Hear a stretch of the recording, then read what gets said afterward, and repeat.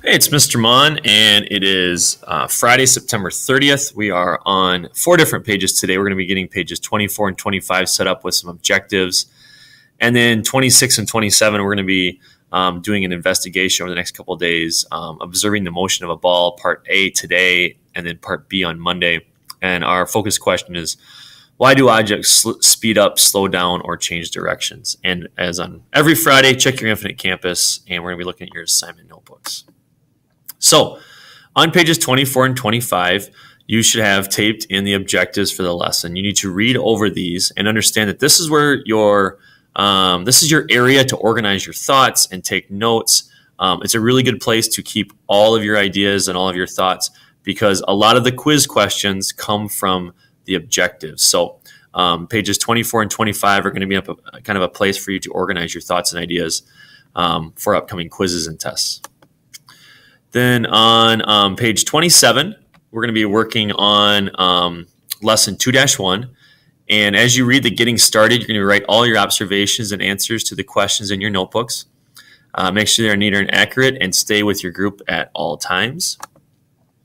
And we have 2 big vocabulary words to worry about here. The first one is speed. Speed is the rate at which something changes position. And the second vocab word is mass, and the mass is the amount of matter making up an object. So speed and mass, we're going to want to put those in our notebooks. So for step 2, your teacher is going to give, we're going to be in a group with a tennis ball, and you're going to imagine the motion of the ball as you gave it a gentle push across the floor. And you have to imagine the ball's speed across the floor. And remember, speed is the rate at which a ball changes position. So we're looking at a tennis ball and thinking about how the motion of the ball changes as it rolls across the floor. And then the questions you're going to answer are, will the speed of the ball be constant? Constant means it won't change after it's pushed. And if the speed changes, how do you predict that will change? So a couple questions to kind of just get you thinking. And then what evidence do you think would be able to justify this answer for 3A? So what information, what observations, what evidence? Evidence is a big thing in science.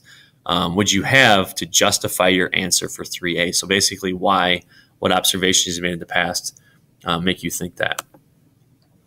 Objectives for this lesson, we're going to be doing, focusing on the first, second, and third ones, or first, second, and fifth ones.